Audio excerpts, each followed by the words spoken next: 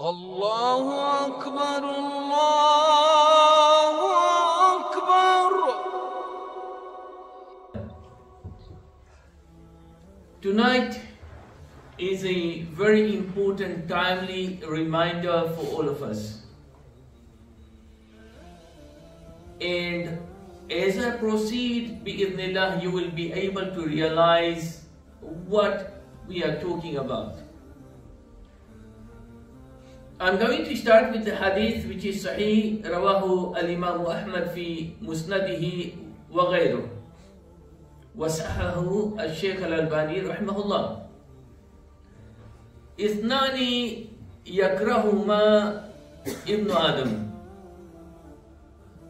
الموت والموت خير له من الفتنة، ويكره الفقر والفقر أقل للحساب. There are two things which mankind, they hate, they dislike, they don't want, they want to avoid.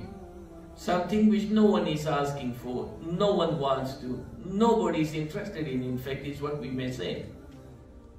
What are those two things? Al-Maut, death. Nobody likes to die, even the best. I will narrate another hadith which will indicate to you that even the best. Al-Maut. Bani Adam is natural, we dislike to die. While we know that we are going to die one day, absolutely, no doubt about it, but we dislike to die. وَالْمَوْتُ خَيْرٌ مِنَ الْفِتْنَةِ. But he should be aware of that to die is better than fitna. Fitna has many meanings. It means trials, tribulations, hardships, difficulties, and here it goes to the maximum, and that is al-kufr, al-shirk. So for a person to die while still a believer is better than that he disassociates himself from iman, from faith and belief, and dies as a disbeliever. So we should be thankful to Allah Azza wa Jalla for anyone who passes away and we know that he was saved from the fitna. وَالْمَوْتُ خَيْرٌ مِنَ الْفِتْنَةِ.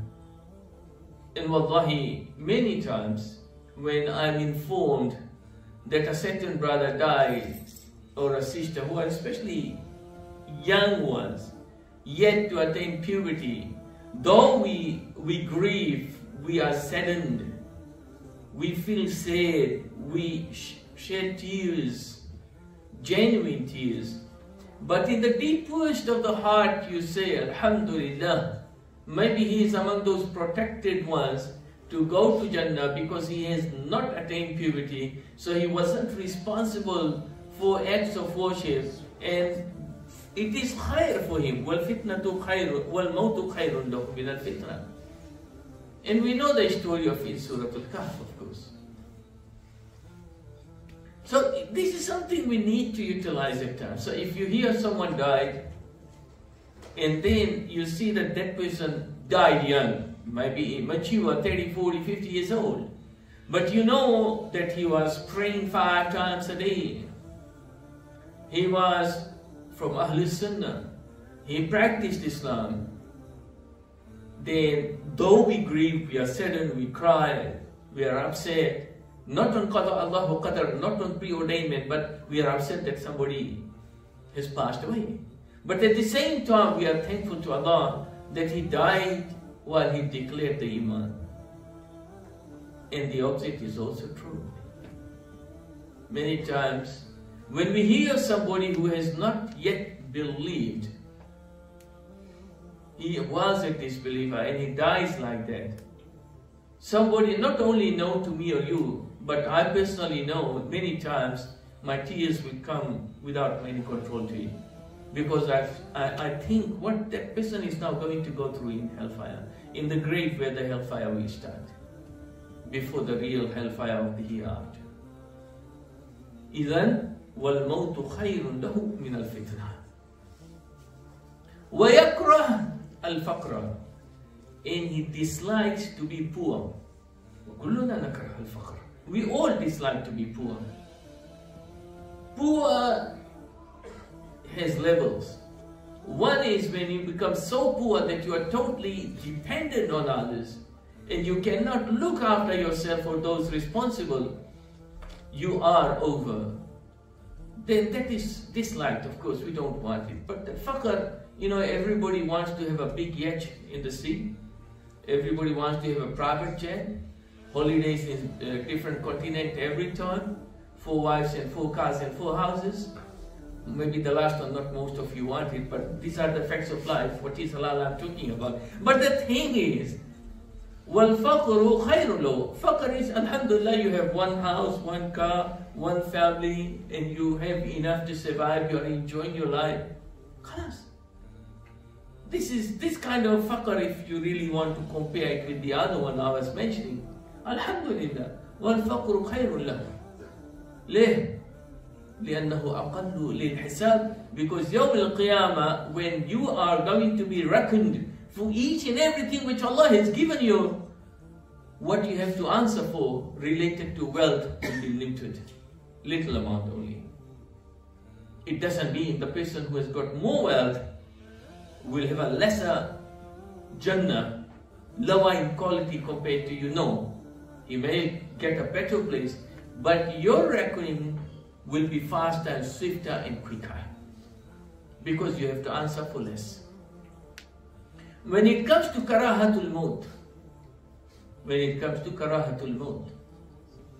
Aisha radiallahu ta'ala anha قالت, Ya Rasulullah, you know, إذا أحب عبدا لقاء الله أحب الله لقاءه وإذا كره لقاء الله كره الله لقاءه.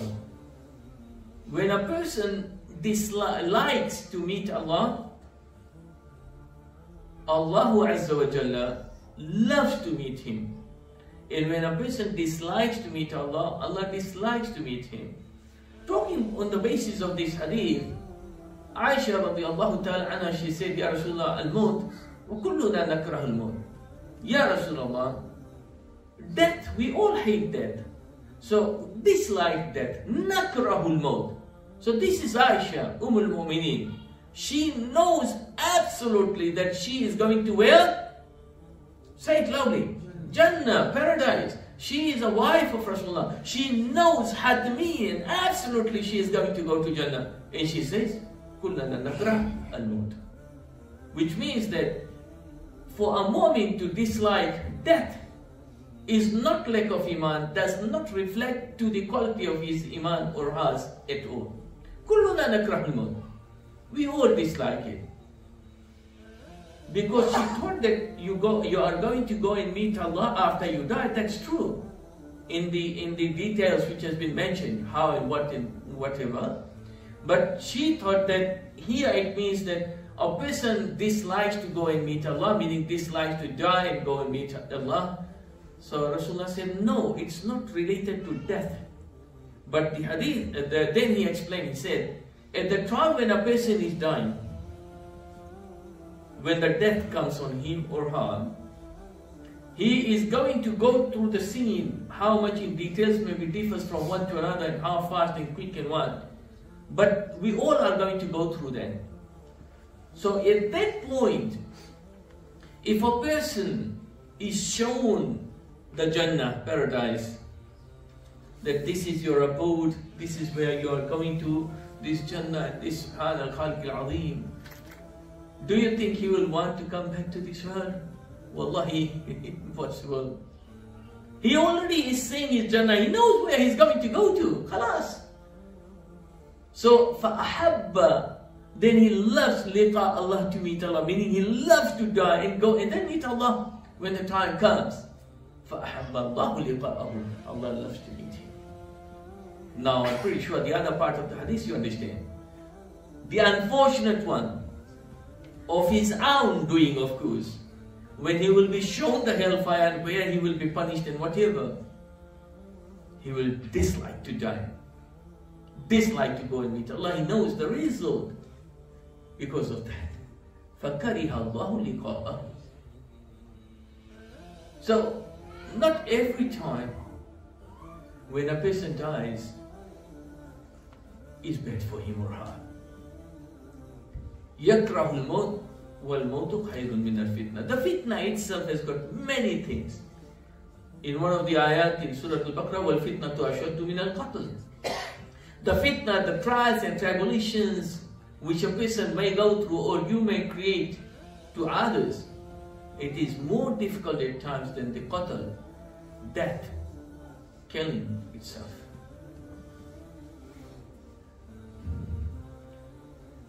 When the time of death comes, as Allah has made it very clear, كُلُّ نَفْسٍ ذَائِقَةُ الْمَوْتِ. Each and every one of you are going to taste the death.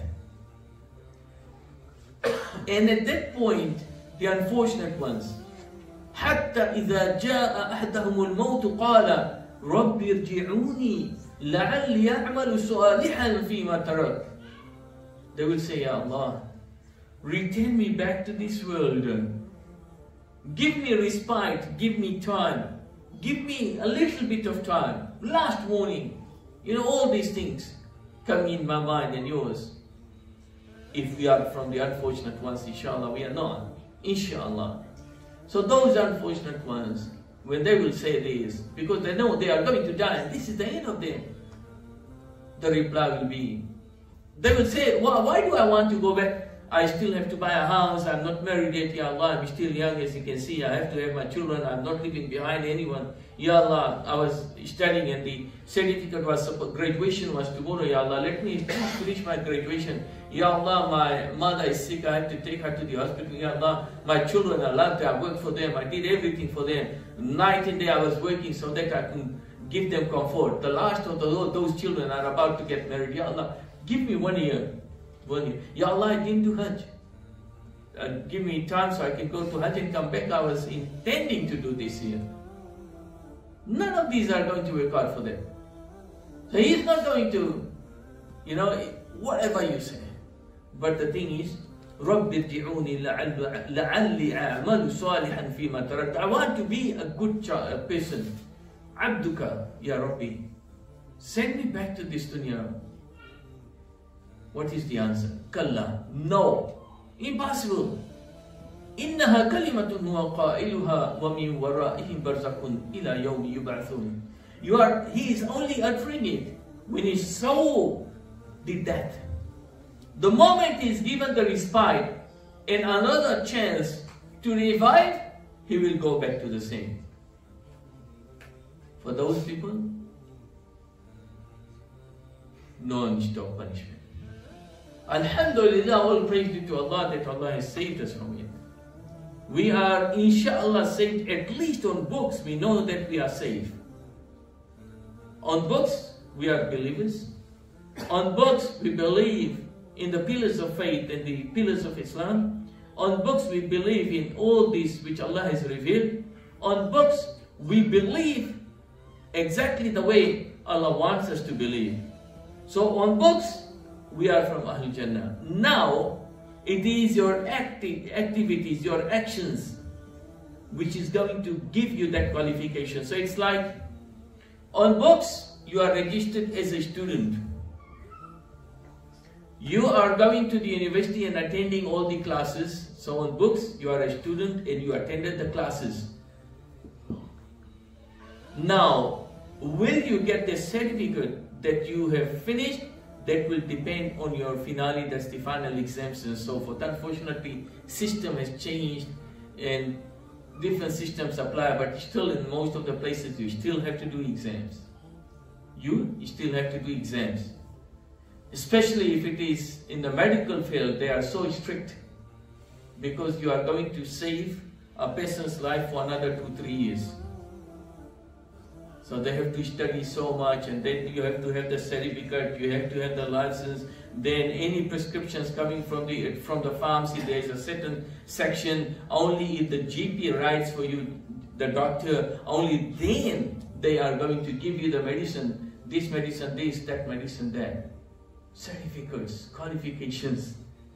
But when it comes to you have to save someone from the hellfire, everybody is qualified.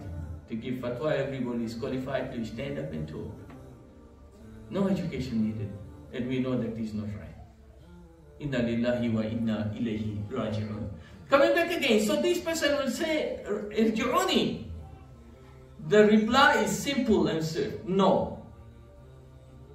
So, we all know that we are going to face the death. Those from our beloved ones who were with us and they died. Alhamdulillah, we pray for them, we make dua for them, that they died at least to us in the status of Iman.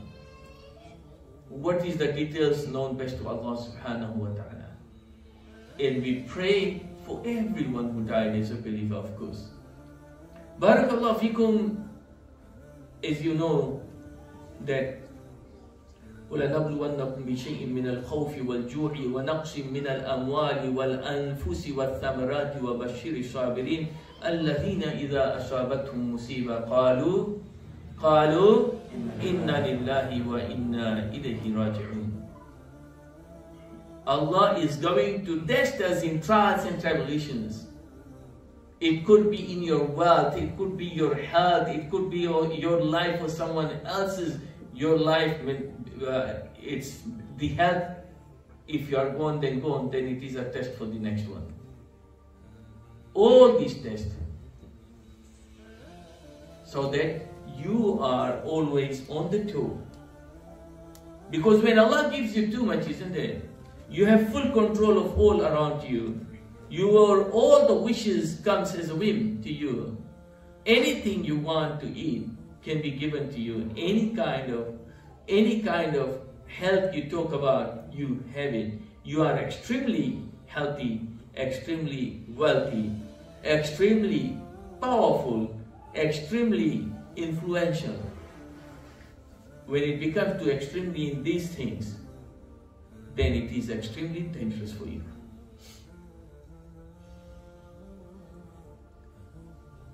Even the prophets, Allah tested them in their health, in their wealth, in their families. They were the ones who went through the biggest of the tests.